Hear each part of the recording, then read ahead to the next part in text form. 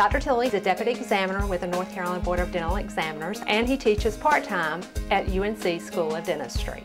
Tilley DDS has been serving Wake County in the Triangle for nearly 30 years. We specialize in family and restorative dentistry where we combine function with artistry.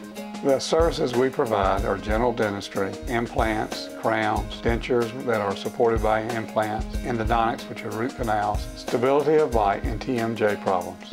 I was an undergraduate student at NC State University, and when I became a dentist, I assisted the dentist for the athletic department. And when he retired, I took over his duties.